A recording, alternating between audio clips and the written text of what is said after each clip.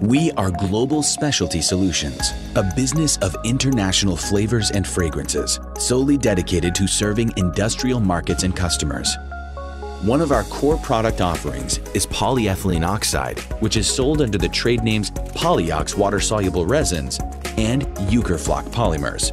POLYOX is manufactured at Institute in West Virginia, United States.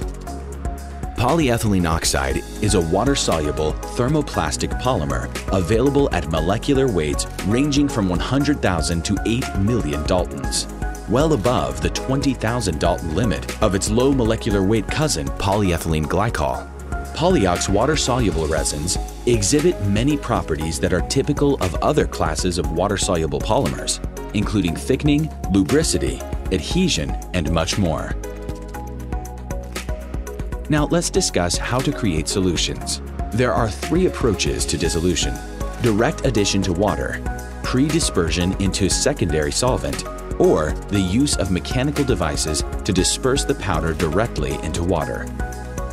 The direct addition to water approach can be illustrated using an overhead stirrer with a pitched blade impeller. Stir a beaker of water to create a large vortex with only moderate shear.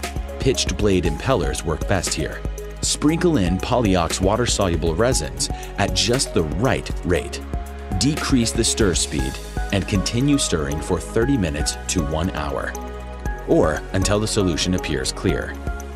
If the powder is added too quickly, the particles cannot adequately disperse and large clumps will form.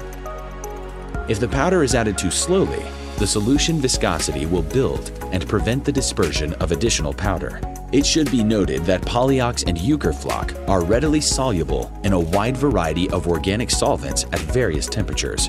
Typical organic solvents include most halogenated hydrocarbons, various ketones, alcohols, aromatic hydrocarbons, and esters.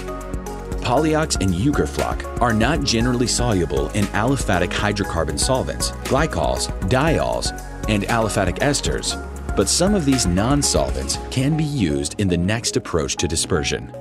The second method is to pre-disperse the powder into a secondary solvent, such as an alcohol or glycol, which is soluble in water but cannot dissolve POLYOX or UCARFLOC polymers by themselves. When water is added subsequently, each individual particle will swell, hydrate, and thereafter dissolve. This technique avoids the clumping which can occur when using water alone.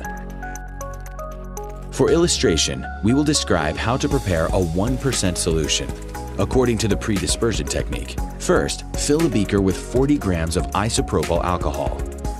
Stir rapidly to form a vortex and add 10 grams of POLYOX. POLYOX is not able to dissolve in this solvent, but the powder particles will disperse. Now add 950 grams of water quickly, all at once. Continue stirring slowly for 30 minutes or until the solution is smooth and clear.